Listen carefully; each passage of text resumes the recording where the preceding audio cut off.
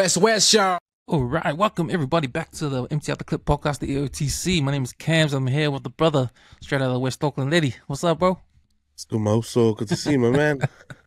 Good to see you too, man. I'm in a different part of the house now, and I've got the forest in the background here. Yeah, I left this backdrop before, man. Yeah, man. You know the drill, man. It's just me and you for today's episode, but let's do some shout-outs. Thank you, man. Oh, bro.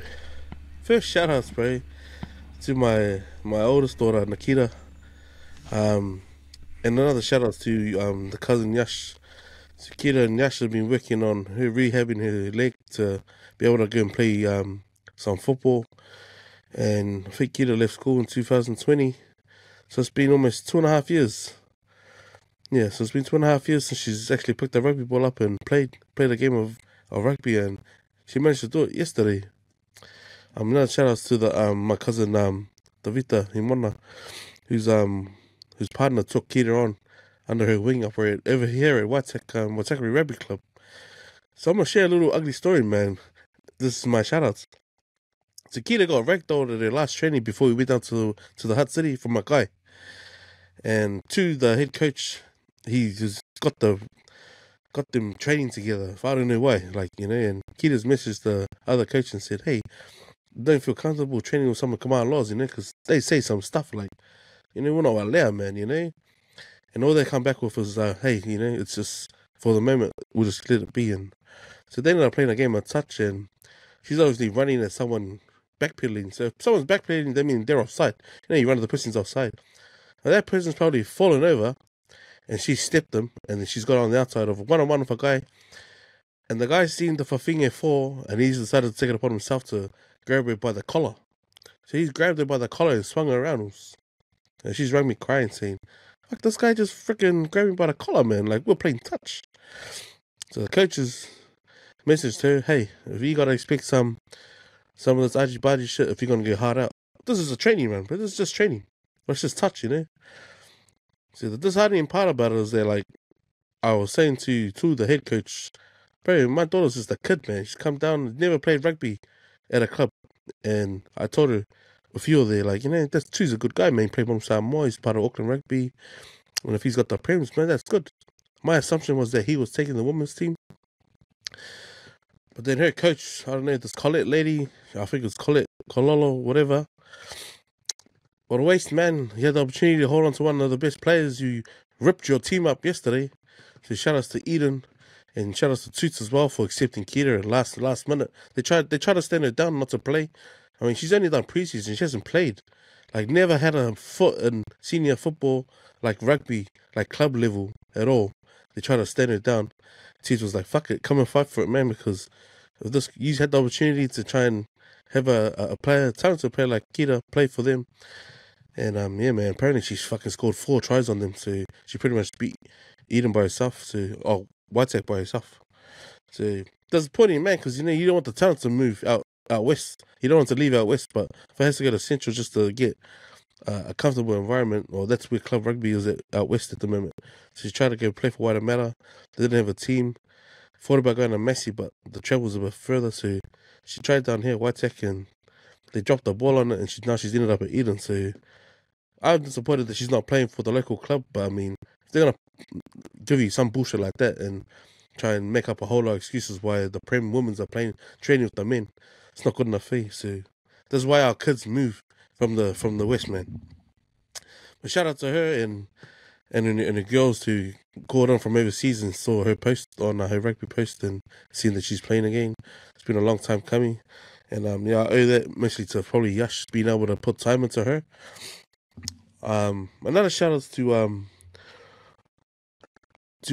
others as well, man. Man, Gumbo's Mr. Inspiration, eh? Every time I watch his videos, I'm like, man, I'm inspired, but I'm still too mighty to go outside, eh? And it's killing me, bro. It's going on 2 weeks, bro. I haven't felt like this. So what I've probably realized, I probably had COVID, man. It was just, too in denial to realize that, fuck, man, my body's never felt like this before. But the last time I did feel sick like this was when I had COVID. And another shout out to the old Ty and also to Dion, man. So these guys, they message me on Instagram. I crack up because sometimes conversations go back and forth It almost feels like the conversation goes back and forth, and then they turn into audios. So they just send you an audio of what they're trying to say. But it's madly, because I like how people sound when they send you a voice audio. So shout outs to Dion and Ty, and also to my also Sonny. And my last shout outs to my bro Elliot. Leah came around yesterday, and after Waka Ama, he's still pedaling hard, but he's been saying that it's been frustrating with the Saturday pedalers, because he said that some of the Fafingas that come up there, like they want to come for the scenery, they don't want to pedal. So if you can imagine being in a competitive boat with like one guy who's competitive as fuck like that guy is, and you got two normal girls that just want to stop and just smile and take photos, and so I always say to him, hey, let them test your patience, bro, because that's how you, as you get older, the resilience of being patient sort of helps you, So now there's my list of shout outs. But you, man? Shout out, yeah, man. I just want to make a shout out to Joey Nanae for doing this piece and article for the magazine, but also for his he posted up on the chat like a result, because I think the Gallagher Cup started, eh? Yeah. So I think it would be round one. Yeah, first round yesterday. Yeah, so he put through it on the poster on the chat a result. Marist 115 to Watakari 3. Ooh. And if you remember on the color arc, they were talking about how Marist got an upgrade because of that coach they got from from Manukau Rovers. Huh? Oh, okay. He's gone over there and he's taken some of the Manukau guys over as well over to Marist, but it looks like that some of them are gone to ponies. Oh, so, from what I saw, and I was flicking through their photos, I think I saw Faletoi wearing a Puzzleby jersey, man. Oh yeah. So, if that was the way to get some talent across, fuck, good on them, man. I hope they're giving them gas. Yeah, but that scoreline, man, 115 to 3, man. Hey, I think that's what happens, bro. You have to look after your players. Give on. Skeeter's gonna go play for Eden and get out on White Sox women, bro. It's like, come on, man. You literally had that talent sitting fucking 2 minutes drive down the road. Now she's going fucked off to Eden. That's the thing that annoys me. Is like, why go and help Uncle Two? He's gonna be all good, and then they can't make you feel comfortable. Then get over there and Gito's on their team. I'm like, oh nah. Like I should be happy, but a little bit of me is like, Galo fight. And then it's our home. It's our local club, and my daughter's gonna play for another club, and Gito on our local club, man. It's like, see. Yeah, man. So, shout out to Joe, and shout out to all the listeners of the WesWes Network and tuning in to the Empty Out the Clip podcast. You can find us on Facebook. We've got a group page. It's a private group page. Empty Out the Clip Facebook page. Just go in, answer the 3 questions, and we'll let you in. There's your chance to put your articles up or comment, and we can talk about it on the podcast. All right, man. How's your week been? So it's been sleeping, bro. Shout out to my mate Knocker, man. Always making fun of me when he's going, oh, Mr. Strip, calling me Mr. Strip, bro. Mr. Mati, like I'm Mati Babello. But another shout out to Sam Key, man. He came through. I went and picked up my whiskey tea. But had a good catch up with him. But yeah, now I've just been crook as fuck, man. Like, haven't been able to do shit, eh? I probably spent a couple of hours just trying to get those garden bags. So I filled them up with all the branches and that need to get picked up on the truck. But that's all that I've had the energy to do, really. Yeah, because the week's gone fast, bro. You know, the week goes fast when you're just lying in bed being sick. But shout out to my daughter's boyfriend, Leroy, man. Fuck, he did a DIY. And it's funny, man, because I've only just shared what the garage looked like before, and he tagged me in a video of what it is now. But it's just the many spaces and the many transformations that the spaces had, now that they've turned it into a nice Poko Moya. It's just like, it's amazing, eh? So I haven't helped them touch anything in there, bro. And I've just been watching from the sideline, just like, Galofa, I wish I can help you. It's like I had gout, then I had the flu. And I've just been stuck inside, man. So I've been of no use to anyone. Didn't even go watch Kita's game. But just even today, bro. Like I thought, man, what day is it today? I thought it was like Thursday or Friday. Thursday to Sunday. Like damn. But I went for a job interview. So I went for a job interview. Yeah, I'm trying to pick up some inspiration from us, man. I went to a job interview. And I hope I get the job, because it's only local, man. It's like 10 minutes, not even 10 minutes drive. But yeah, like I remember I went on Seek and looked for 10 jobs within 10 kilometers. And yeah, this one came up. I can't even remember applying for it. But yeah, I think I made the old man laugh. He's the site manager. And the question on the questionnaire, and I was I'll be honest, bro, like as a questionnaire, like, and I've said in a few panels where you ask questions, but this was a questionnaire of maybe like 23 questions. And it got deep really fast, eh? Like, because on the second page, it said, do you have a reliable transportation? And I said, yeah. And then I go, okay. And then I go, yeah, I've got a Toyota, bro. And the old man laughed, going and laughed. He goes, oh, dude, took his glasses off and he goes, well, I've got a Holden, because I'm a Holden, man. And then the team leader was started laughing. He goes, oh, Holden's yours, you got to push into the workshop. But while he said that, I said, oh, I'm a Holden, man. Fuck, I got an LS1 parked up at home, bro. And the guy looked at me and he goes, fuck, I think this dude has been made for me, bro. Like, he seems to be ticking all the fucking boxes. And he had to go laugh, eh? But then the team leader took me outside and told me, bro, you know, you gotta, I'll be honest, like, it was dry, but it was just real muddy, working in the timber yard. And he said, oh, it's one of these things, bro. I said, bro, I've worked indoors for the last 18 years. Fucking, I'd happily fucking lie down on this shit. Like, you know, that's how much I want a career change. But he's a 23-year-old. He's a yardsman, a team leader. And what I like about what they're trying to do is they're trying to employ enough people so when one person's in the way, it doesn't stress the whole team out. And then they asked me something like, because like, I was getting pretty deep real fast. They go, is there anything you want to share with us that you probably haven't shared with anyone? Oh, or like, those questions. Yeah, bro. Then I told them straight out, okay, yeah, okay, fuck, in the last 2 years, I've put on so much weight that I thought to myself, at my last job, fuck, I might die there, you know? Bro, and then the guy did take the glasses off again, and he looked at the team leader, and he goes, I'll tell him, he goes, oh, bro, you saying that? And he goes, I'll be honest, we have a team leader, or we have a team and a group chat, and a work-based biggest losers that we do every 3 or 4 months, and that's to help keep the guys engaged and challenged. And you know, if we put on a feed or we put on a couple of drinks, the guys are real consistent about posting, because every time you post consistently, and if you post consistently for the month, fuck, the company will write you a $250 check and a Prezi card. So they'll tell you, fuck, you're doing awesome.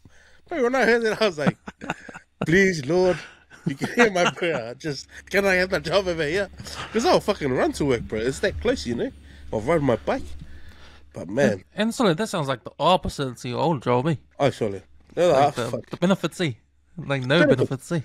Bro, what I appreciate them saying to me was like, fuck, if you would have booked that Coke, and what, did they give you like a staff credit? Okay, bro, the only thing I ever ordered was fucking water.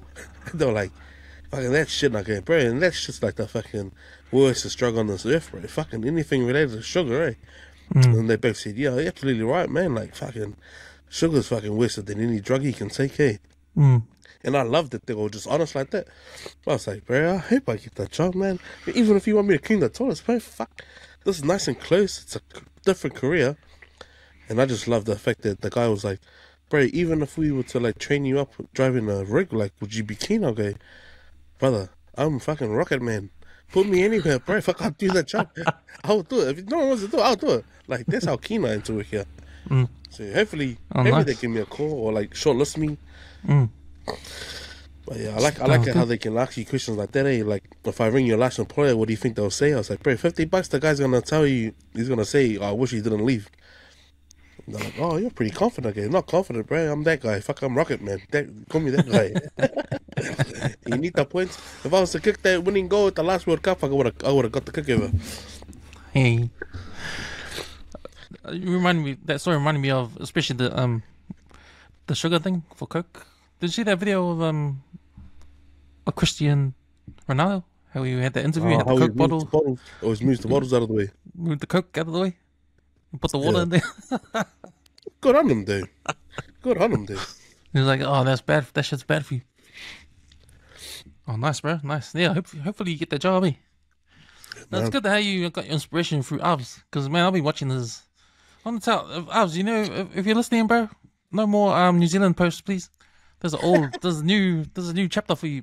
New chapter for you. Like, Just don't worry about those old Auckland training videos you had last year, man. Just you open the new chapter, man. Just do some Australia stuff. Yeah, man. Yeah, it was a short week, because Monday was holiday. So, but man, no one told me it was a short week because my week was long at work, Like, fuck. Yeah. Like, man, if I had one more day, I would have just fell asleep, man. Fell asleep in the office. Wow. But now, man, yeah, it just went fast. It went so fast. But it didn't feel like it. But then, yeah,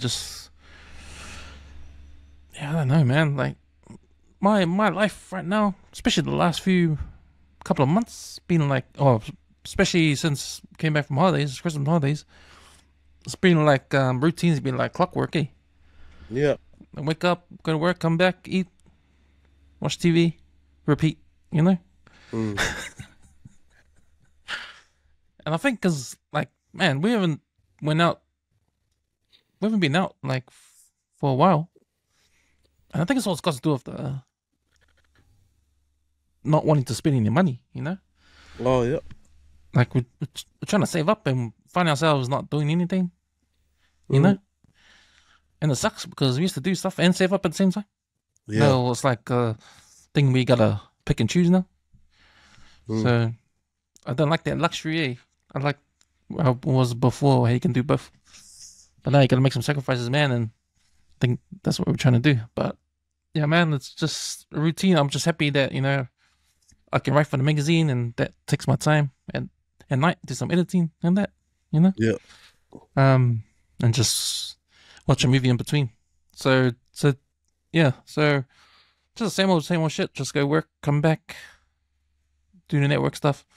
Yesterday, what did we do? Didn't do anything. Stayed at home. Went to the bakery, got some breakfast for the family, and I watched some movies today on TV. Today though, we woke up in the morning and we took the kids to the movies. So we went to watch that Godzilla and King Kong. Yep. That Godzilla King Kong film. It's crazy. Yeah. I'll probably bring it up on the what have we been watching, but I'll bring that up on that segment. But no, man, just same old. Yeah. Man, sounds like you've been so you haven't done any interviews for the Back Referee 5? Nah, I haven't had the chance to think about it. It's kind of, I'm kind of worried about it at the same time because I don't want it to I don't want a month to go past and there hasn't been any guests. Yeah. So man, I better do something about it. I think after the issue of this magazine is out, then I'll get down and try to get some guests in. But yeah, I think it's gonna be a case of maybe start getting some old guests I had before to come back. Yeah. Just have a yarn, eh? Yeah. Just just keep it going. Yeah. Yeah. But yeah, man, but that's me. That's me for the week.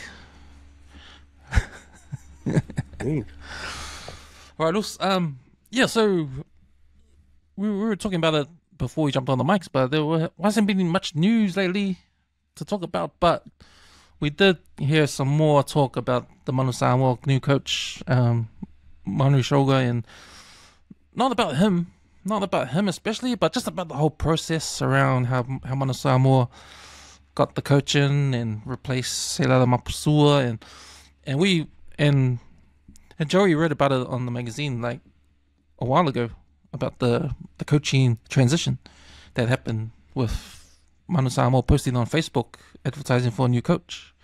Knowing that Seilala Mapusua's contract finishes at the end of this year, but probably not telling them they were going to advertise. They just did it anyway. They just threw it on Facebook and advertised for a new coaching position. And so I think that took Seilala by surprise. And like, it's in the article anyway on the last magazine, but you can also find it online. But I think so. Following on to that, we got some reactions, right? We got some reactions with Mahonri becoming the new Manu Samoa coach and the way he got chosen as the coach, and we got some reactions from Eliotsa, He came on this podcast, talked about it. He had an interesting take, but it came, and then Lima Sopoaga, he had an interview, and New Zealand Herald wrote about the interview. I think last week, just said how disappointed Lima Sopoaga was with the way the process was to appoint a new coach for Manu Samoa, and how sort of he called it like it was pretty sad how they treated Seilala Mapuso, because he thought that he was doing a good job in terms of like getting some guys, some ex All Blacks guys or ex guys to come back to play for Samoa, to put on the blue jersey, and just to make the team a bit more experienced, and and he said that because of the whole process of the way it happened, that these guys won't play for Samoa anymore, because he was criticizing the higher ups. He was criticizing Samoa, the Manu Samoa, Samoa Rugby Union board. He was criticizing the the managers and all that, how they treated Mapuso and how they did the process. And I think when you watch that podcast with Eliotza, he was talking about how it's like, if you look at the pattern of the Manu Samoa coaches over the years in history, they will almost change the coach after every World Cup. When they lose a World Cup, they always change the coach straight away. And he thought was, well, maybe you should let the coaches fail, because so when they have a second chance, they can probably learn from their mistakes the first time around. If you keep changing the coaches every single World Cup, you're sort of going back to square one every single time. Yeah, so that was his sort of like his take on it. Yeah, his take on it. But then Samoa Observer, they wrote an article, opinion piece that we read just before we jumped on the mics, and their take was interesting because they were on the perspective of Samoa itself, like we want to bring up, and that was the decision why that was part of the decision to make Mahonri the head coach, because he has got his academy in Samoa, he lives in Samoa, he's from Samoa, and they want to go to the direction where they want to bring up local players, guys from the island, bring them up, right? And Mahonri will be the best guy suited moving forward, going into that direction, and it was interesting when we read the Samoa Observer opinion, they were talking about how all due respect to Lima Sopoaga, but we probably don't want ex players to not ex All Blacks or ex Wallabies wanting to end their careers in Samoa, because where were you when at your peak? You chose the country of your birth to play for, rather than coming back home and play for your parents' country, So that was sort of like their counterpoint to what Lima was saying. So no, it's all interesting there. It's all interesting. It's all, I think, as a fan, for me, I just want our team to win. Yeah. And how we get there, to me, it doesn't matter. But also, it's sort of like I'm stuck in the middle, because I agree with both sides. Because I agree with, bringing the old heads to come back to Samoa to get a chance to play for their heritage, to get a chance to play for their parents, right? Yeah. Even though you're born in New Zealand or Australia, but also giving back your experience to Samoa as well, And I also agree with, in the perspective of Samoa, like, bring up the locals, bring up the local players, because you need to. Maybe there needs to be a balance. But nah, it's all interesting. It's all interesting. How are you feeling about all of this and what's happened? Oh, my opinions and my thoughts have never changed, Susan. I agree with you 100%, man. We're Samoa at heart by default. And I've never liked everything that the New Zealand Rugby Union has ever done to our players and our players of Samoan heritage right from the get-go, man. But in terms of what the article was saying, I feel like, because apart from what Mahonri's done in the last 10 years with the development of rugby players, and in terms of like what the professional athlete would look like if you were a rugby player, like match that against anything else that's happened in Samoa in the last 20 years. There's nothing like it.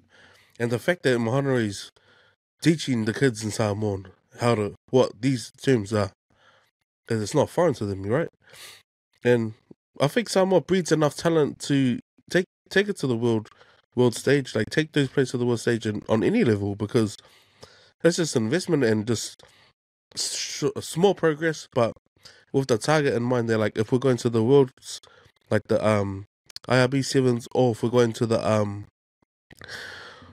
Olympic Games, we can do it. I mean, look at Fiji. If Fiji's had no outside resources and like some of the best teams that they've ever taken to the worlds, it's just been naturally bred on home soil without any help from outside. It's possible. So I understand what they mean by not having that outside influence, like say from the guys who won't be picked for the All Blacks again. I get that, but in saying that, when that All Black experience comes to the fold, fuck, it only enhances what Samoa could be. You know what I mean? And like you said, man, we trying to win by all means possible. If it means we have to ask some of these guys to come back, like come out of almost retirement, because some of the, look at the English World Cup team that won when was it Johnson won? The average age was 34, man. Like, are you saying that this last World Cup that Selala Mapasua took, his team on average they didn't have another World Cup team in them? They probably do, man. But imagine now that Ari's not on the New Zealand Rugby Union list, whether he could go play another World Cup. Bro, his body would be preserved playing in Japan. Those guys didn't even make tackles. Take Mase Eligibility, for example. He was a prime example. When the Crusaders were going to re-sign him and the All Blacks didn't want him and he went to Japan, he came back, he's playing fucking local football, man. He's still playing Gallagher Shield football and he's still smashing guys. And he's well into his 40s. So it's possible, man. There's no comparison in terms of the physicality that Super Rugby has in compared to what's in Japan. And by far now, we just need to get the mixture right, eh? And like I said, like when we spoke earlier, like, man, to be fair, man, every Samoan kid that's born in New Zealand, sadly we don't wake up, and I'm speaking for myself, sadly I didn't wake up saying I want to play for the Manu, because the memories I had were of Samoa players playing for the All Blacks, like Vainga Tuigamala.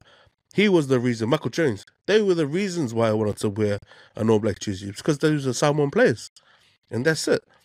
But now they're given that that's a career and it's a paying career. You got to ask yourself: these Samoan guys that are born around the world who have Samoan blood both sides, they're both their parents and their grandparents. Unfortunately, the dollar in value to Fa'alau Lave seems a lot better outside of Samoa because how much they can contribute. And that's the fact, and that's just being honest, man. So when we get it right, and we can say, oh man, you know what, they're not gonna pay us for the World Cup, but if you can find your own way, well, it doesn't sound attractive to all fees and all fares and accommodation paid. It's sort of like a no-brainer, man. And only a small percentage of those players can afford to say that, especially when they know they're going to the World Cup and they won't be getting paid by their club. There's only a handful of guys on that sort of money, That's the sad reality about being Samoa and playing for the Rose and Blue, man. Which is something that people forget. People forget it. Like, we want to win, but then look what these boys sacrificed to go and play for the blue jersey, man. Their club, their day-to-day bills, And what the Lakapi was willing to pay them is probably not enough to even pay for their fares. And that's the truth, man. It's not a secret. It's all public news, and everyone should know. If you look at rugby all around the world, and you were to pick one sort of player that is dominant all around the world, you'll 100% pick the Pacific Islanders. Around the world, and it's been proven. Now, a lot of these players come from the best resources in New Zealand, with the All Blacks, Australia, with the Wallabies, all these resource systems that make them superstars, right? But they're still Polynesian, they're still Pacific Islanders. So when I think about bringing up local players, that's like home base. That's like home. That's like where the essence of being the Pacific Islander is from, right?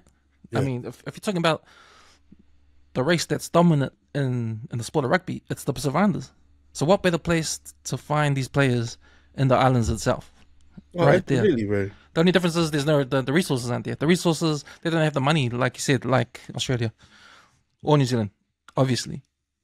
So I think that if you're trying to, I think what someone needs to do, if they want to go the local route, it's probably picking the fresh apple from the tree, you know, but Yep. making sure that that player or person builds up to be a superstar like Adi Sevilla or John Olomu or, you know, all these superstars that have come through the New Zealand system, you know, or come through the system of Samoa. If they're good enough, then New Zealand will pick them. They'll grab them. They'll go grab them for themselves, you know, via Moana Pacifico or something. I don't know, but Oos, take the just my Parramatta opinion, but- blueprint. Take the Parramatta blueprint, Oos. We've done it, man. Yeah. We turn guys who work in the Omanga, fucking, we turn them into NRL stars, superstars overnight, man. Michael Sivo, Simi Trailer, they're guys who had no idea what the game was. Pick up the rugby ball, fucking skilling it. That's an example, man. Like, if a Parramatta Elite club can do it, bro, Samoa can do it, man. They just need to get they just need to get it right, you know. You can't be promising a whole lot of stuff and nothing comes to it, you know. He's got to teach them hard work. It's gonna be hard. The road's gonna be hard. There's no promises, and it's all on you, man. That's it. But maybe the difference is that, you know, instead of us, because you have to admit, like when they first named Lima Sopoaga in the squad, first things you thought, oh wow, they changed the rules, it's working. We got ex All Black, and that automatically translates to, you know, we got a good team automatically. Yeah. You know, like the same thing we felt when we back in the 90s when Michael Jones and all those guys got picked for the Manu Samoa team, and we beat Wales, you know, those times. So, you know, there's that excitement, but that's because we see these players play all the time. Yeah. You know, when I talked about the New Zealand resources, we watching them playing those resources every single weekend. Super Rugby and NPC, we see them all the time. So when they make the All Blacks, we see them playing for All Blacks, you know? So we already got that automatic knowing that they're a good player. If you can make the All Blacks, man, you can make any team, sort of thing. And it doesn't matter if you're past your prime, you still got the experience as All Black. Yeah. It's automatic for us, you know? But I think with the fear for us is not knowing who these local players are, because we never see them. There's no like competition in Samoa where it's televised, you know. They've got the village games, but it's not televised. We don't see these players, you know. Yeah. Like before Miracle came on the scene with Moana, we didn't know who he was, you know. So, but I think we just do we just need to trust the process? Do we need to just trust the process where the Manu Samoa Rugby Union has taken? If they're saying, look, we want to bring up our local guys, you know, if that guy that wrote the Samoa Observer article, if his opinion piece is, if he's saying that this is the direction where we're going because we don't want any influence from NZ players, or don't want any guys that chose New Zealand or Australia first before they chose Samoa and only come to Samoa at the end of their sort of careers, you know, take advantage of the eligibility rules. Yeah. How does that look on? Yeah, how does that look? On paper and then on the field? Eh? Yeah. So, yeah, it's a complicated thing because if you talk about, hey, we just want the best players every who's available, like say he on the article he criticized, well, what if Adi Sevilla decided to play for Samoa? How's that going to look? Well, if you want to win, like the argument is okay. If you look at the list of names who's available for Manu Samoa that year or that Rugby World Cup year, don't you want the best players on that list, no matter where they're from? Yeah. I don't know. It's opinion, Usa. That's the sad part. It's opinion. But it feels like that article is written on the back of maybe because Sapoaga had something to say as a player, but he came late to the fold. He's not a Samoan homegrown player, and he's shown at the World Cup. Maybe I feel like that article was sort of coming at him like that, which is the sad way to look at it, eh? Because like, bro, the Toa Samoa made history at the Rugby League World Cup. There were no homegrown players there. Yet these guys fly the flag every bloody week, putting their bodies on the line. Heritage round, bro, they're fucking throwing the flag up. Everyone knows. They're actually partying even, playing 6-8, 5 to the world. Like, why are we getting bitter over something that's, hey, it's the Samoa Lakapi that's got the issues with not being able to keep a coach through and after a World Cup. So to sort of put it like that, if I was a current player reading an article like that, it would make me question, okay, maybe not make myself available if that's how some people feel back home, you know? Because, man, if I knew I had another, like, if you think about it, it was a playing career for the World Cup. 8 games, is it 8 games if he's making it to the final? If that. Bro, every horse has 2 or 3 runs in it, man. Like, you know, if it goes to a race, they got 2 or 3 games in it, man.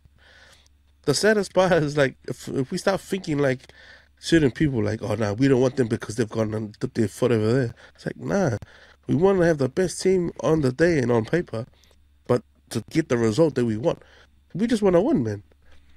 But whether we get a fair go at it wouldn't be a whole different conversation, man. But what I'm saying is, like, bro, even if Michael Jones was in his 50s, fuck, he'd still be good for a 1 game, man. You know what I mean? Remember, Alfie Langa did it. 36 years old. Game 3, we needed the win, man. Bro, Wayne Bennett was tapped out. He was like, sorry, I can't ask anyone else. Bro, he bought the Palangi guy, the small Palangi guy, came down to Suncorp Stadium, ripped shit up, game in the bag, man.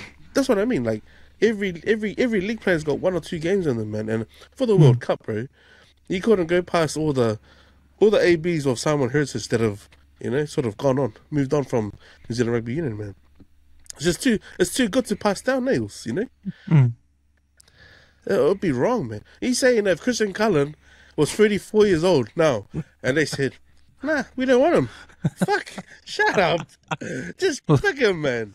He's got a World Cup final in him, you know? It would be like that, Us. Well, what if it was John Limo? Oh, exactly. Yeah. Oh, no, we don't want him. For Tonga, you know? Exactly, bro.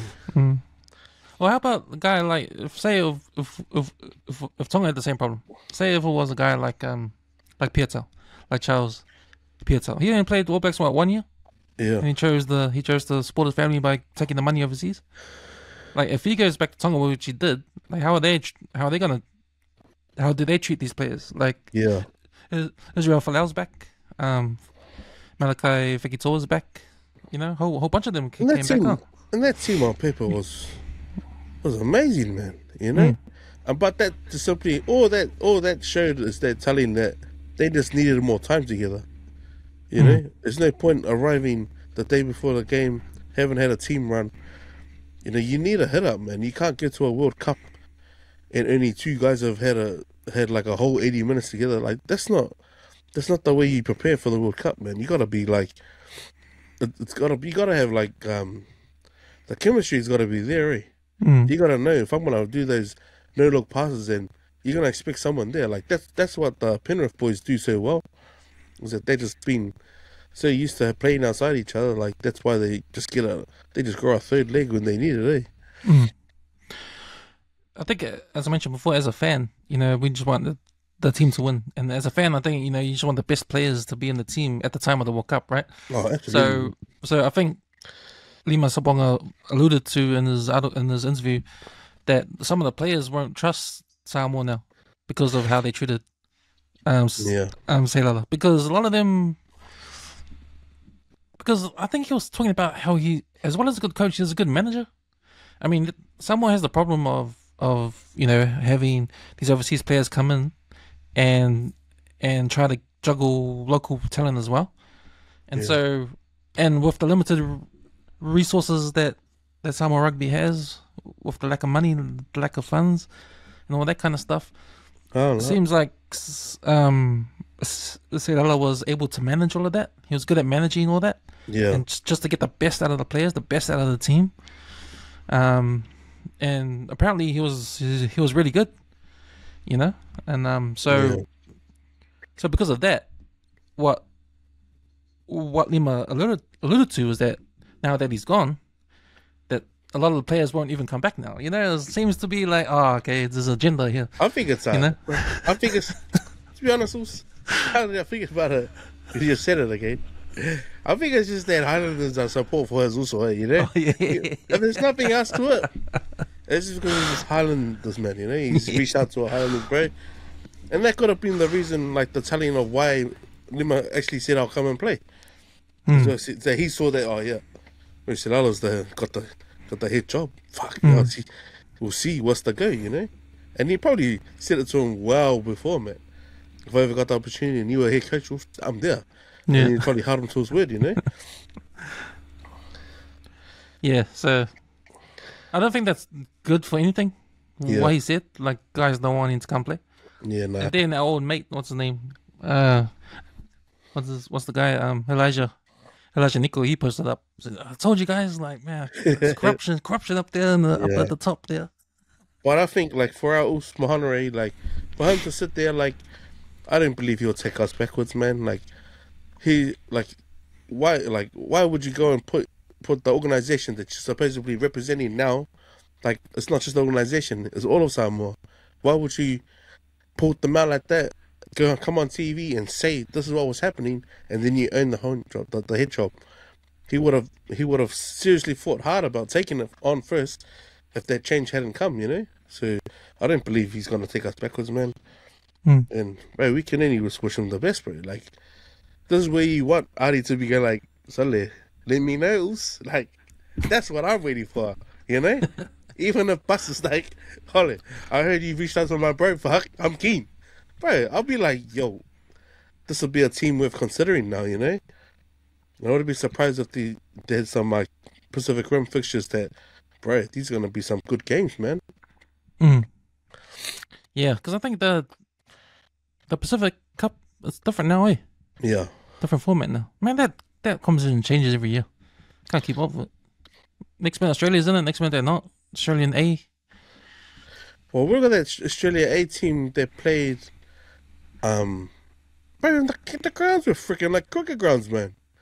But they sent they sent a informed team, like that. Was it Daniela Tabo whenever he played in their game? Fuck, I remember that. But yeah, it was good. And it was good all round as well. You know, it was running rugby. It wasn't boring. But just the scorelines didn't blow up. You know. Yeah. No, it's interesting what's going on over there. A lot of drama, eh? A lot of drama. Yeah. Man. Just move on. But now it'll be good to see what happens. I think it's good in the long run, eh? It's good for the long run of Samoa Rugby, it looks like. But they have to do something about this. I don't agree with the changing of the guard every time they lose a World Cup. Yeah. You know, I think you got to stick with... I agree with what Eliota said. Like, you know, if you let the coach fail and keep him on, he's going to try and learn from those mistakes. That's when you fire him if he doesn't get it done the next time around. No, you gotta let them fail. He was right. Look at Graham Henry when he lost that time. I think they All Blacks got eliminated in the quarterfinals. Huh? Yeah, that's the France loss. Yeah, the France loss. What the hell, yeah. When they were wearing the And I don't know what image is more funny. It was the fact that you see all of their starting lineup like no long on the bench. And they go, hey mate, quarterfinals. I remember looking at them and be like, fuck man, I waste the taxpayer money right there, man. Fuck. They didn't even have their best team on the field. Yeah. And that's how big headed New Zealand was, eh? Yeah, we can win without Kalaha and then Karate. Oh good. But you know, they did what was right. They kept Graham Henry on, and he did learn from his mistakes. They won at the next World Cup. So,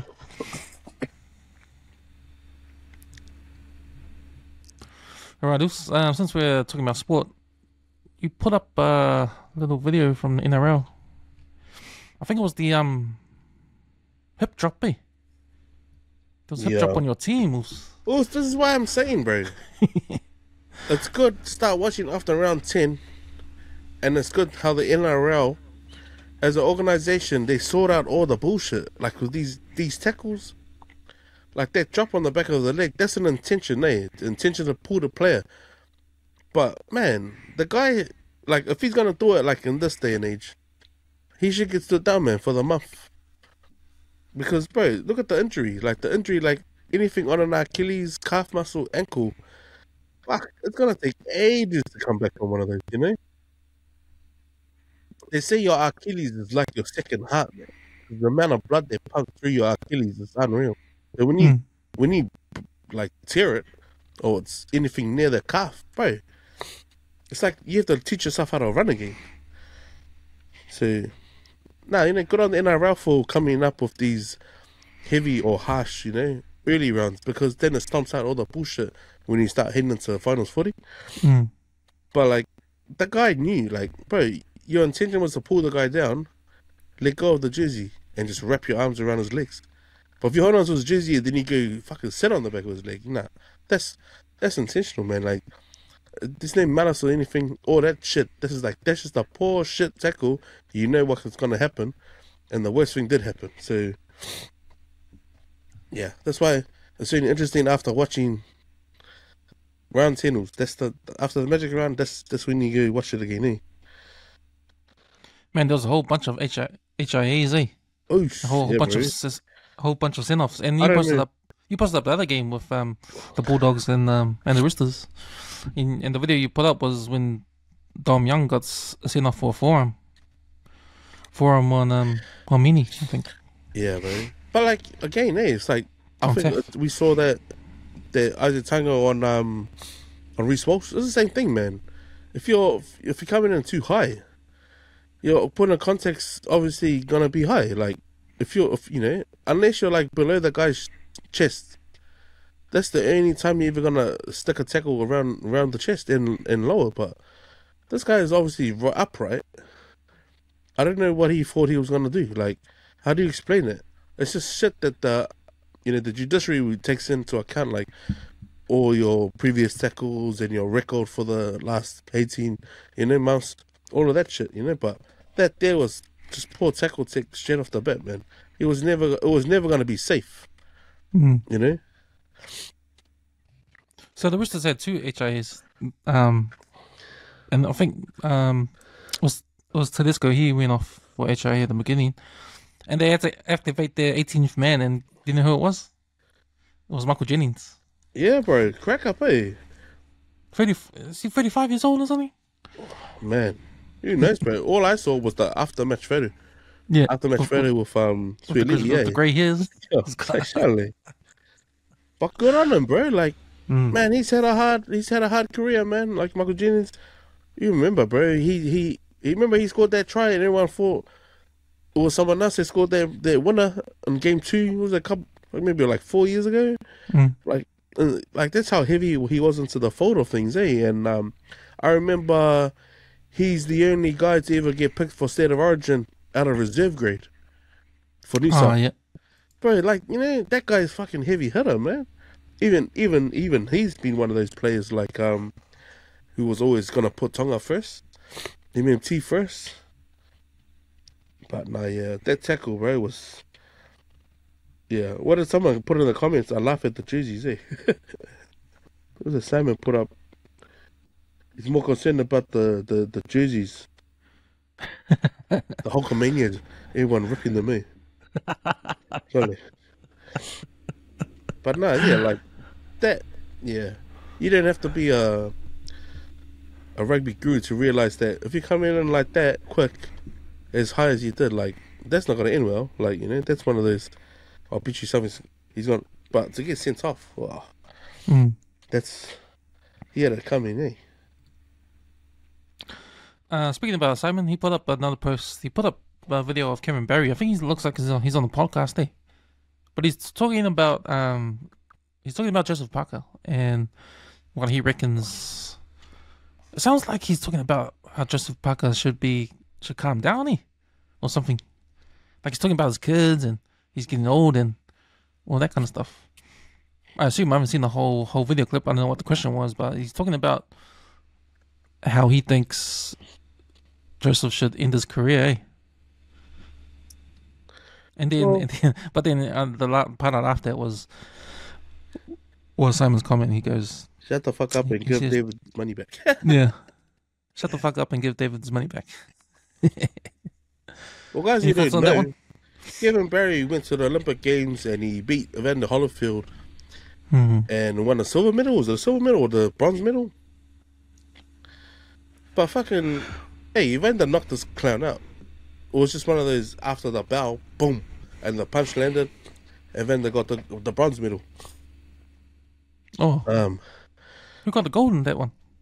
Who got the gold? I'm not too sure. I don't think Kevin did though. I think he maybe got a silver.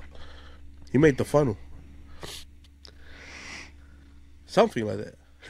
But the fact that Duco went and found Joe Parker as the next up and coming heavyweight champ of the world, eh? And then they go and get this Bugio to train him. Like, man, it was public eye, all the stuff that happened between Dave and him. And like, I think not long after that, Dave and Bina split. But the fact that this guy could keep a straight face, because bro, that guy, that shit was frowned upon in the community, eh? Like, but this guy really took Dave to the cleaners, man. Took heaps of his stuff, eh? A lot of stuff, man. A lot of fucking dodgy ass signings and agreements and stuff. Broken contract. Wow, like I've said to you many times, bro. I don't connect to Balagis when it comes to stuff like this, man. Like, if he's trying to give me advice about finance and all the rest of it, nah, man. His hands might seem clean, but they still stink of shit, bro. Still stained, eh? Still stained, man. And I think it's big of Dave to say he forgives him, but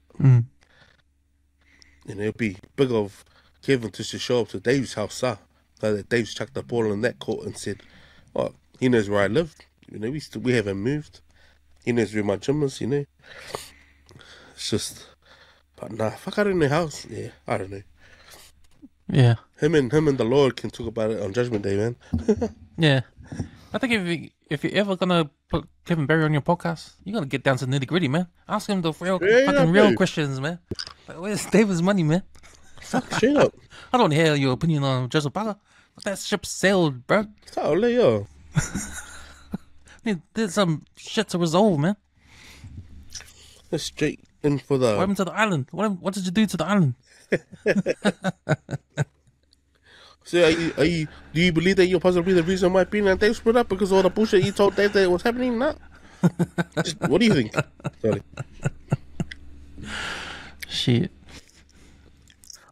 Okay, we got anything else on there? I'm just looking at the page. Just quickly. Play though. They're all Fia Pokos, eh? Are they? Jeez, man, I don't know why the world is doing this shit, man. Wait, let's talk about this. So also Avi, he posted up a video on. Looks like he's a WWE guy. Eh? Is it Austin Theory? Is he? Is he a wrestler? Anyway, you know how people put their phones at the gym? Oh, yeah. To record themselves at the gym? And he's put it on the ground, looking up when he's doing his weights. And some dude walks past the camera. He gets upset and tells that guy off. Yeah. So we actually got a bit of a response here from the comments, eh? So Simon jumps on. He goes, "The no-brainer here. Anyone can walk whatever path they want in the gym. They don't need to accommodate people with cameras. If you film in the gym, you actually need to accommodate everyone else and be polite and let those close by know that they might be filmed in the background. Fuck Austin. Body slam him and superfly snooker him off the top rope if he spoke to me like that." Yeah. And then Tai came in and he goes, for these Fia Pokos who the hell walks into a gym looking at the floor? Some people just take these dramas too far, especially when you know most are looking at themselves in the mirror 100% of the time, or doing those those moikoro ones. Well, what's funny is I get this at the gym all the time. If I ever see anyone filming, that's an invitation for me to photobomb in the back with my MJ moves. Now, you know me, man. I don't hardly go to any gyms, man. So I don't know what the culture is with the cameras in there. I know everyone does it. Everyone has cameras. Oh, actually, there was a time when I was out there at Westside Fitness. He put his camera to film himself, but it was in the pathway of me. We were doing those bear crawls, right? Yeah. And I was in the camera. I felt uncomfortable. It's like, fuck. Alice, can you just delete that? I think I'm in there sharp, man. Yeah, I think it's insensitive. I like to bring the camera sometimes. It's not too bad when it's far back that it's on everyone. But I mean, if it's meant to get you and whoever, but it's on you, Cavs. Surely that's this. Really cute. What did I say? Did I ask? Okay. Because, like, you know, you have your moments where you feel like you just want to die, and then someone's put it all on camera. It's like, fuck, you don't want to be seen. Yeah. Well, yeah. I think you got to put it. Yeah, I don't know what that etiquette is, but, you know, you put the camera, like, close to so no one can walk past. But if someone walks past, obviously there's a wallet there, so people can walk past. Don't get angry if someone walks past. Hey. Yeah. I crack up at this Balangi guy because I think his whole, was it Joey Swole? His whole YouTube channel, all his reels is dedicated to this particular subject, man. And he breaks it down, like, I'm like, oh shit. Oh, yeah. So he's got the University of like opinion, like, fuck. I was like, oh my gosh. So every time you see his face, that's what it's about. Someone walking in the shot, or someone like doing something, you know, or someone's recording. Crack up. So what else? Shall we get to Fia Poko of the week then? Nah, I'm good, man. Man, I just realized what the world is up to. He's so Fia Box, eh? There's so many Fia Box. Well, we won't put that camera guy in. But we'll start off with the fuck one. Which one's that one? This is a little kid who's been told off for saying the F word. I was one of those kids, man. I was like, I remember saying the exact same word, and the exact same speech was being delivered to me as a kid. And I thought, man, I think that I gotta put that up. I don't know if that's a memory lane or should be the Fia Poko of the week. Sounds like a memory lane. Memory lane. Okay, we'll leave that for memory lane. So I've tagged this one called Koia. Live band at a wedding. Looks like it's going off. But there's a guy wearing a green Mickey Afu. I think I'm so happy with a green Mickey Afu like that. He just dance. He's just dancing 100, eh? But the energy, Sole. But he's not dancing with anyone else. He's dancing with a ngafoa, bro. He's got a chair. He's dancing with a chair. But it's like lit, eh? Like, man, check out that energy.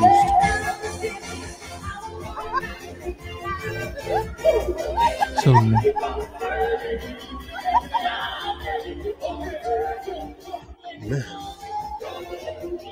Totally.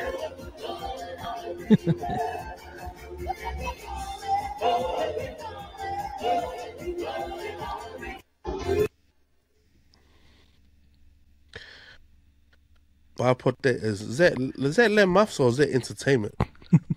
And Ty replied, everyone has their one uncle also. And I was like, no, Malotai. I think when you go to these things, I think you gotta expect it, eh? I think if it happens, then you're lucky to have one of those uncles, you know? Yeah, straight up, eh? Straight up.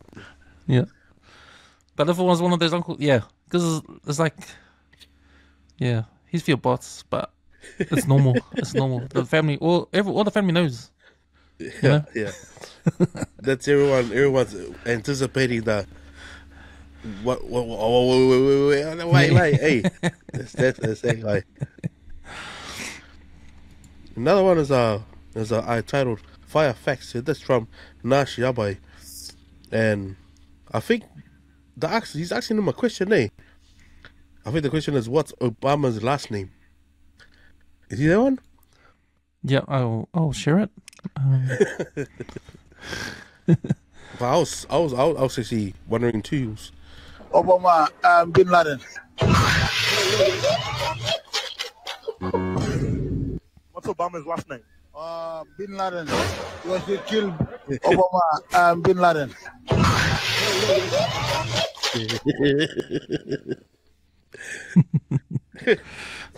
Obama's his last name, eh? Sorry. So what's his first name? Sorry. And then there was another one here I found, and I watched this like 2 or 3 times, and I was a bit like, man, it's a who's the Fia Poko here? He looked at the stairs first and said, man, I gotta do this. And it's Mikey's he's about to jump on his trike, his freewheeler, and go down the stairs. Who's the Fia Poko here? But yeah, Mama or sister A grabs him just before he goes down the stairs and pulls him up.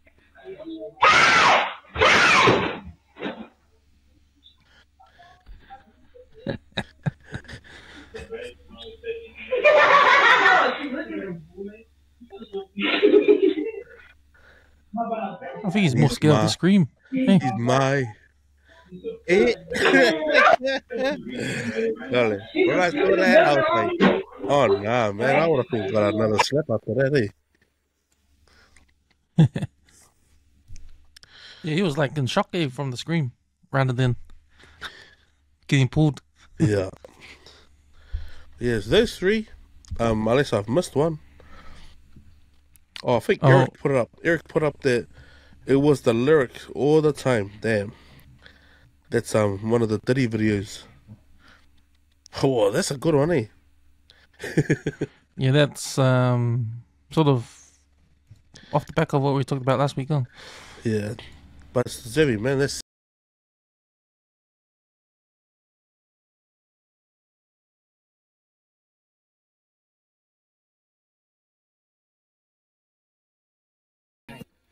So was he really talking about Usher in that song? I think he was imagining his mully when he was saying that. Versus. I don't know. I'll leave it to you, bro. But when I saw that late entry from Eric, I was like, see, man, he wasn't imagining that shit, man. There was the other one you put up, the old lady of the machete. And she trips up. Oh, yeah, I didn't get that one. Oh, no, that was the obvious one. Oh, no, don't worry about that one. What is he doing? Hitting people with the Sabelo anyways? Well, she swings it, right? She swings at the guy holding the camera. So he's lucky he didn't get... Yeah. Hey. Oh, he's up on the kakenga, that's why. Fuck.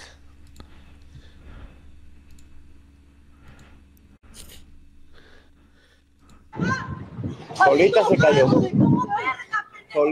Solita se cayó ella. But the guy holding the camera, she swings the she peleó with him. At the camera guy. See, watch this. See there. Boom. And then she trips. Lucky, man.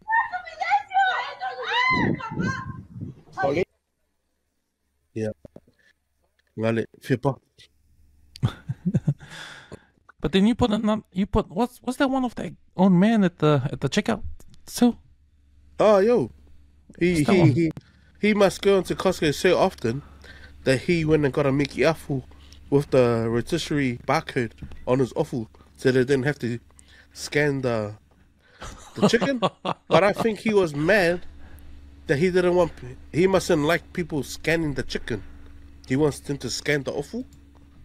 Because you know how was it the infrared on the laser? This guy had his own. He's trying to move the chicken. Scan the shirt. Don't scan this. Scan my shirt. No, scan the shirt. Scan Yeah. me. It does work. That is hysterical. It does. That's the rotisserie chicken number. 547. Yeah, I did. What the hell? That's pretty on to it, eh? That's pretty on, bro. I wonder if they sell these offals. I would go. I know you can get a T-shirt with and there's one of those barcode things, and you scan it and it plays a song. Oh yeah, Yeah, that's solid, eh? I thought like that the was cool. what's it? The QR code. Yeah, like the QR code. Mm. Because I know, like Snapchat, you can do the QR code. You take a photo of the Snapchat thing, and it comes up with all the details. I remember there's a couple of boys they used to put it on the offals. Yeah, man, there's a lot of people, eh? Who did you pickles? You got one more. The guy of the trailer. Oh, surely, yeah, no one. That's the thing, bro. People are fucking, I don't know, bro. When I saw that, I felt sorry for me. And I didn't know whether to laugh or be mad. Mum's car. Mum's car. You told me to stop. You didn't tell me to stop. I would have got out there and sussed the both of them, man. Fuck. The stupid thing is, he was looking at it. He knew it was gonna hit. He was holding it. He was looking at the back of the car. I think he was wondering maybe it's going to stop by itself. Possibly. I'm giving that my vote to him, man. Yeah. I think that guy's the winner, eh? But the way he was like trying to blame someone else, oh, sorry. Yeah, you should have told me to stop. What the... Man, there's not a Fia Poko, but... Oh, what was it yours too? Was it your vote? Yeah, the trailer. The trailer Trailer, one. yeah, Vera. yeah. I know you got your... How's your trailer anyway? Man, it's been packed, bro. I haven't had time to try and do any work with it. But I laughed it because Elliot told me he took some iron sheets up north because they got a sort of like a home away from home building that they've been working on up north, and he said that he bought some 5.8 meter run sheets that are, you know, the iron. What's funny was, because remember when I bought the trailer, it came with an extended arm, so I could put a packet of timber or whatever up to 6 meters. And he was telling me like just before about taking the sheet up north, because if you put it on his van, you know how it flops. It's like when you're driving, it just goes like that, and it's probably about, you know, wrecking the iron. So he ended up buying one of the boys' trailers, and I think he got to put it on the back with a lean and strap the shit out of it to his roof. It was funny how he was telling me, but I've been home the whole week, and I was like, hey, you gotta just come and bring out the trailer. And he goes, oh man, it would have been the same result. I said, well, I told you, you can expand the table on it. And he was like, no. I was just funny, like the amount of trouble he went to take the iron up north. And he could have just borrowed the trailer, he can extend the arm on it. But it's been good. I gotta get a redshift, a WAF for it, but I probably will start trying to convert the off-road tires onto it and get it a bit higher, and then maybe look at trying to weld a bench on one side of it, just so we can take it to the park. You know, everything's on it. Yeah. Oh, that's my goal anyway. That's my little shortfall goal. I want to try and have it ready so the next holiday, just have it. Put it on, attach it to the truck, and go to the beach. Everything's already on it. The umbrellas, the chairs, mats, benches, barbecue. Nice. Just before we move on, Eric put up a post about man, your place you go to for your kebabs, the Dakar kebabs, got ram raided, didn't they? Well, not ram raided. The car, I think, accidentally rammed into it. Yeah, I drove shop past. front? When was that? Last night. Me and Keaton and Leroy Stollies last night, and we drove past. Saw like it was all battened up. Really sad, though. Yeah. especially for those cheap, affordable kebabs you can get there. I mean, because it's the only place out west that has a full-on dining. You can sit down and eat at like 2 in the morning or 3 in the morning, and then it's decent. It's not cold. Yeah. They've got their Punjabi remixes going, with the heavy ass bass.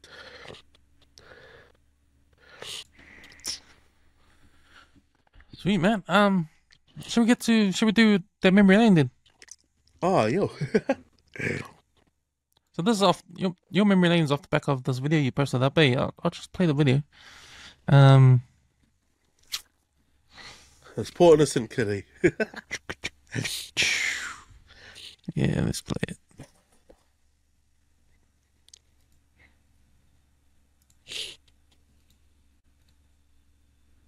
Yeah, scream or yell out. What's the name? What's the word? I said the fuck one. What fuck one? You know what does that mean? You know what does that word mean? But why you said it's a bad word? No, scream or yell out. What's the name? What's the word? I said the fuck one. What fuck one? Man, apart from that green fella, it was a green carpet and the walls were brown walls. That was me getting told off from my mom.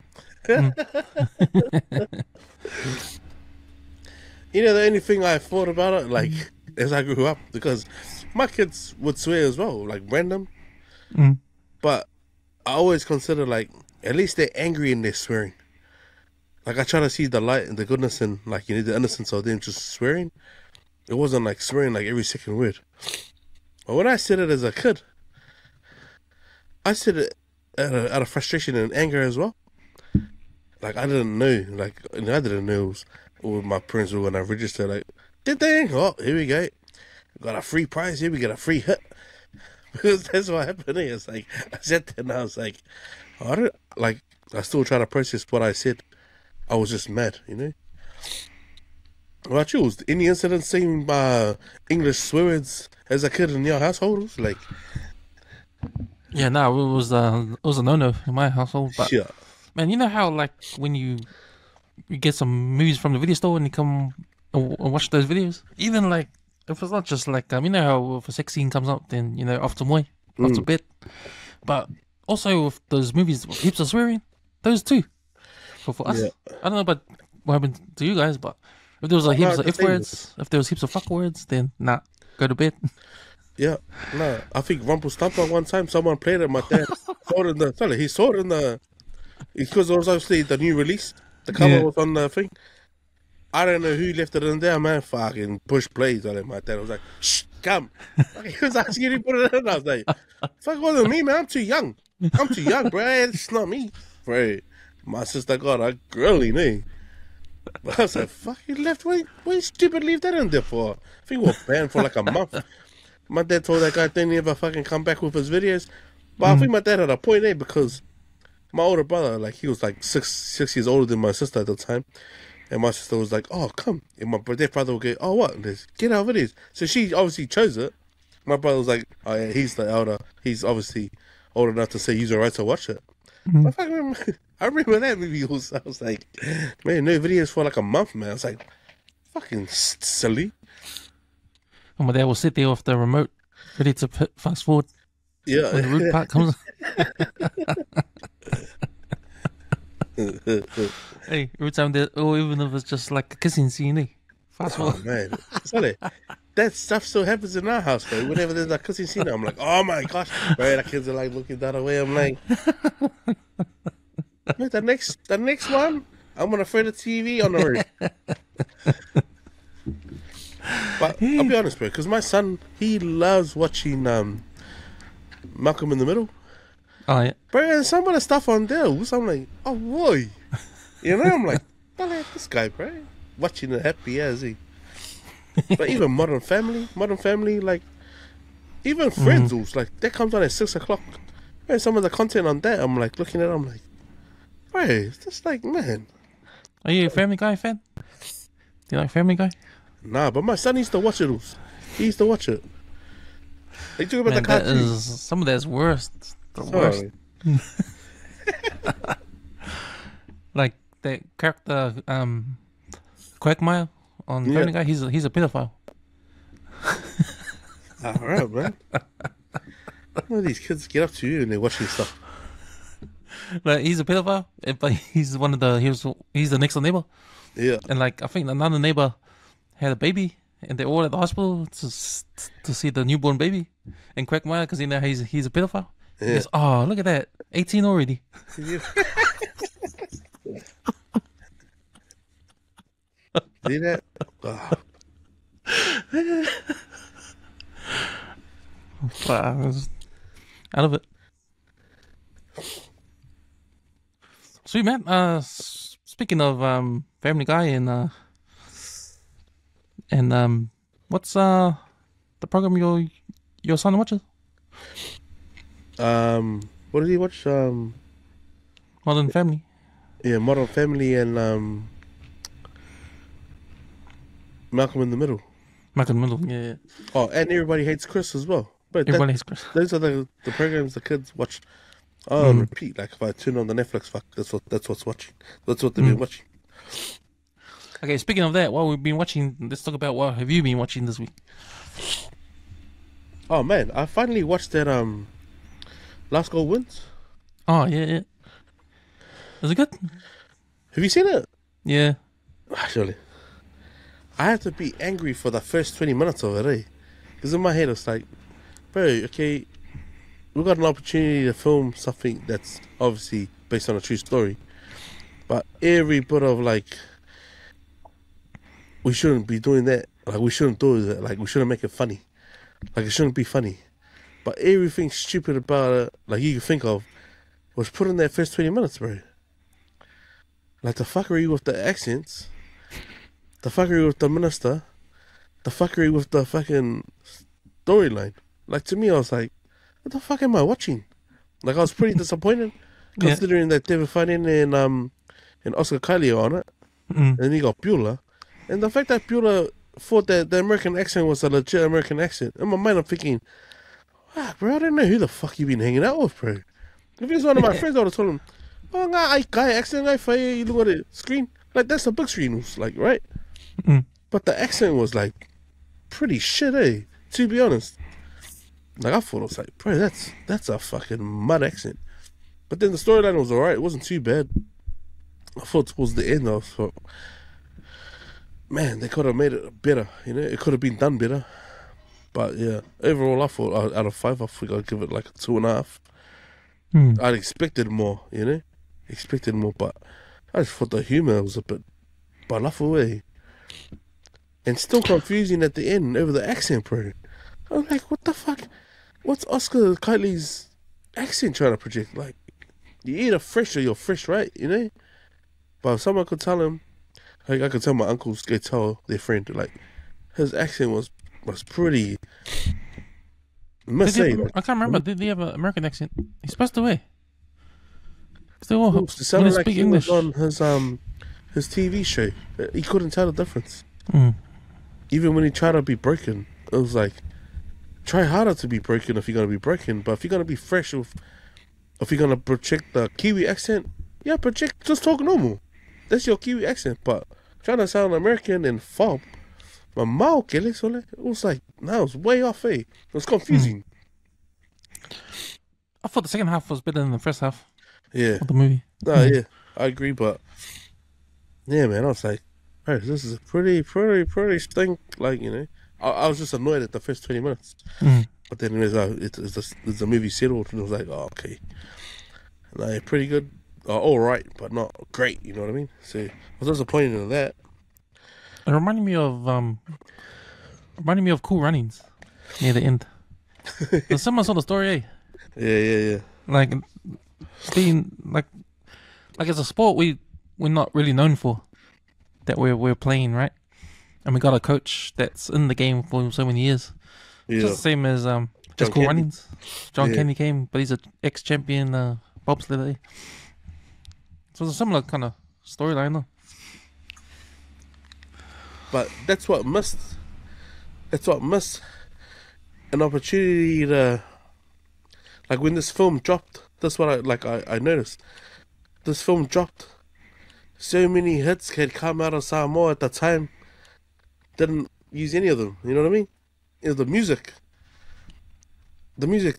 They could have used so many Samoan songs in the backdrop. Whatever. None. I think it would have made the film a bit better. They would have given it a more authentic storyline. But yeah. Out of 10. What did I rate it out of 10? Yeah. Oh, probably like a 4.5 or a 5, bro. Like, Yeah. it was hard to watch, man. It was a hard watch, especially because it was like, what country are they saying this American Samoa? They all sound like they're coming from Greenland. So how can you have like Monterey and then Greenland all in one screen in the Pacific? Doesn't make sense. I started watching. I watched the end of Survivors. Oh yeah. Was it the truth? Was it? Did it actually? Yeah, Ferris won. But how he won was, bro, I'm glad I watched the whole thing. Hey, shout out to Josiah for telling me to watch the whole thing. Because it was good, bro. Because he even come for his first haircut on Saturday. And we're talking about it, and he was like laughing hard out. He's like, bro, who would have thought, man? You know that other video you posted up? Did he tell who won? Was it a spoiler? When he announced the winner, Yeah.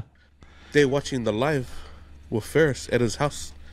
And then I think most of the cast are there with him. Oh.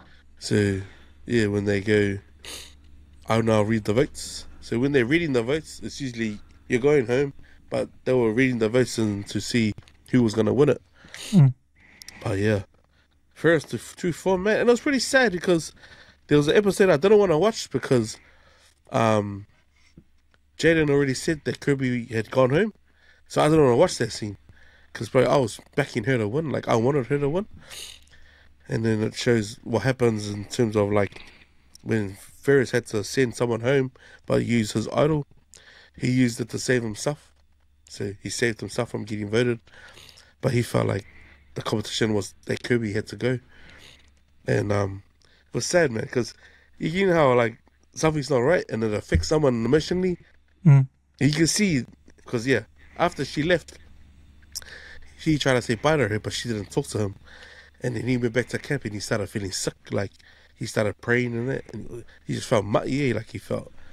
He even confessed to the camera that I'm starting to doubt whether I should be here because of sending Kirby home. Yep. But then, then at the end, on the final episode, top 2, you give your reasons why you feel you deserve to win. And, I think the biggest play he done was lying to everyone that he already had an idol, but he didn't have one. He gave it to one of his gays to get them all the way to the top 4. And it proved that it was a fucking good play because everyone thought they both had idols, but only one of them had it. So for like 31, councils, they're like, oh, what? You didn't even have one. But he ended up playing it to save himself. So, in the end, it was unanimous. They all voted him to win. But they thought like that was a wicked play that he done. And that was good ending, man. I was like, sorry, that was mean. So the first Arab guy, Middle Eastern dude to ever win Australian Survivor, which is pretty cool. And then it's just the story of like, why would the winnings? Why would it change your life and that? And then he gave his reasons why winning an Australian Idol and why he could show his parents that being Middle Eastern, you don't need to be a cricket player. It was funny, like saying that you don't need to be a engineer, doctor, lawyer to come to some money. Like got a lot of the crowd laughing. But now it's good, man. Shows how beautiful Samoa is too, with the backdrops and all the places they have all the challenges as well. So man, it was a good watch, man.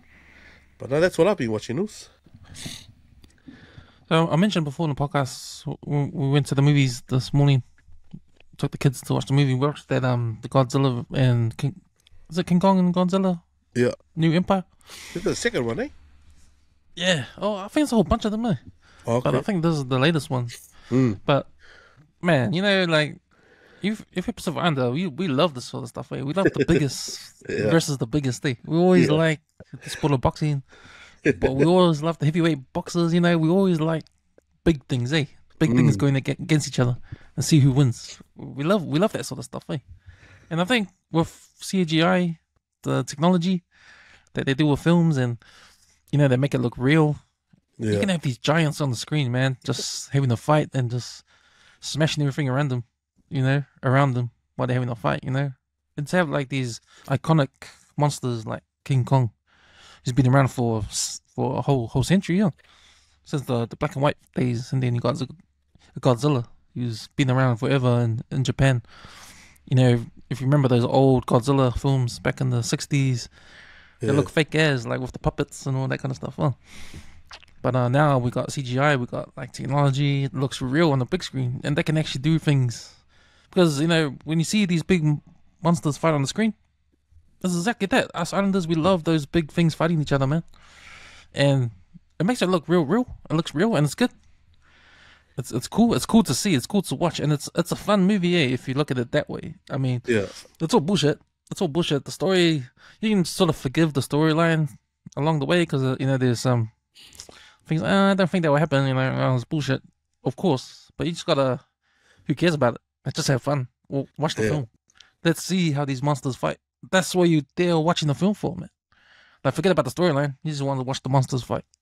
Yeah. I think it delivers. It delivers on that. Yeah. Good so storyline. out of 10, I give it good storyline. Kind of. Okay, when it comes to storyline, I think the first half of the movie is good. Then it gets into and it gets into some bullshit, and you're like, oh, okay, nah, I'll just wait for the fight to happen, Yeah. Because that's why you're there, So, nah, man, the battle scenes are good. The battle scenes are really good. So, I think you just go watch the movie for that. I don't think you do justice on a small screen at TV at home.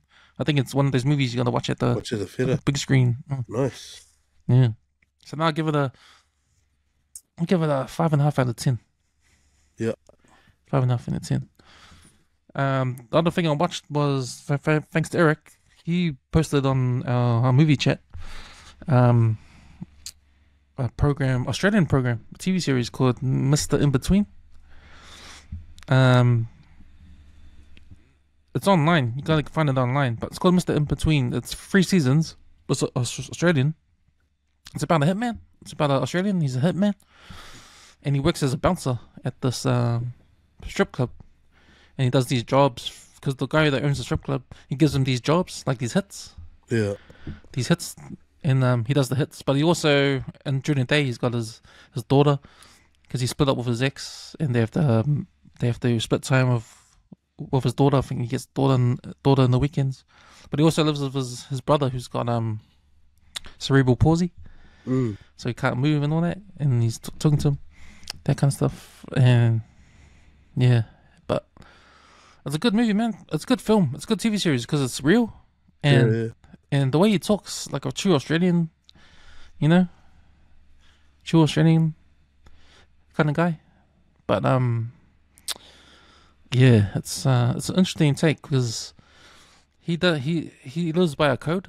He lives by like a moral code. He just kills for money and that's it. And he beats people up if they deserve it. So he has to go. He gets in trouble from the cops and he has to go to these anger management course, right? So he's there sitting in a circle with these other dudes doing an anger management course, but he's sitting next to them. But and the other dudes are talking about they're there because they beat up their wives, they beat up their kids, that kind of stuff. And then they come to him, and he beats people up, but he beats up people who deserves it, rather than random stuff like beating up his kids or beating up his wife or something like that. So he gets asked a question like, "Fuck, I'm thinking I'm in the wrong place. I'm here with all these wife beaters," So, no, it's cool. It's a cool program. It's called Mr Inbetween. I give it out of 10. I give it an 8. Oh, nice. Well, I'll try and look it up. Sweet, bro. Running out of time. Should we do some last words? Yeah, right.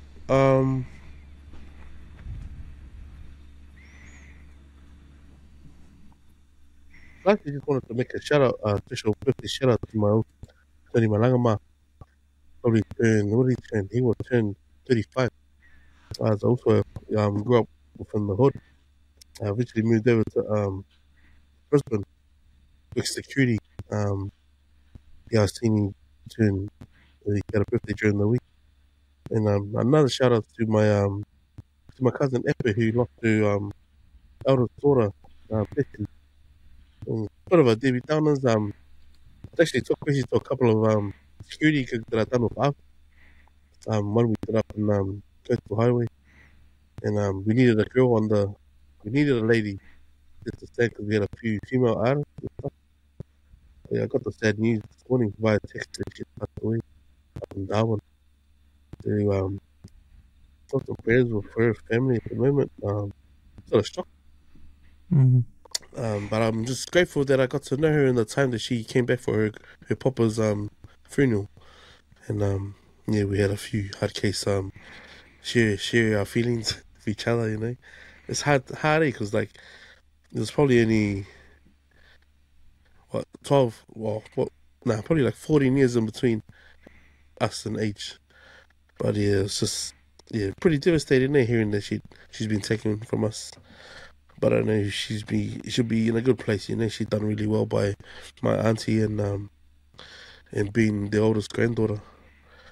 But my last words is cherish every moment you can with loved ones, man, and live to fight another day. But also just bear in mind, like no one's promised tomorrow. I think with the devastating news that we've had in our family, I mean, life can be taken so quickly, and I just felt after hearing that and sharing some thoughts with my cousin this morning, never would have thought, man, that my beautiful niece would be taken from us. But I know she'll be up in heaven wherever she is, throwing her seas up. So love you, babe, and I hope you're resting well. But much love to the West Auckland family and all our family around the world. You know what it is. Condolences, bro. Cheers, Zeus. I just want to my last words. Actually, there's a last word just flew up on the Empty Clip podcast page right now from Simon. Oh, really? So before we actually started this podcast episode, I threw up the article where we talked about as a topic the dramas at Manu Samoa, and he's just posted up a comment. He said, "Wow, shots fired." But you know what? This writer who does not put their name forward is right. The way of the future is Samoan-born players who ply their trade overseas, not Oz and New Zealand-born players who are ex-internationals past their prime. So nice. So yeah, that's a comment from those who Simon. Yeah, man, and my final words, man. Like, we got our Empty at the Clip podcast page on Facebook. If anyone likes what they hear or doesn't like what they hear on this podcast, they want to say something, throw an article up, throw a comment up, and we'll talk about it. We'll blast your name out there. Blast your name on the podcast, and we'll have a talk about the issues that come through. So yeah, man, my last words is thank you for everyone that's listening. Thanks, Lets, for jumping on. Hopefully we'll get Avs back on. He's not working. He was working today, so he couldn't jump on. So hopefully we'll be back next week. But yeah, man, have a good week, brother. You too, Mose. Let's get the fuck out of here.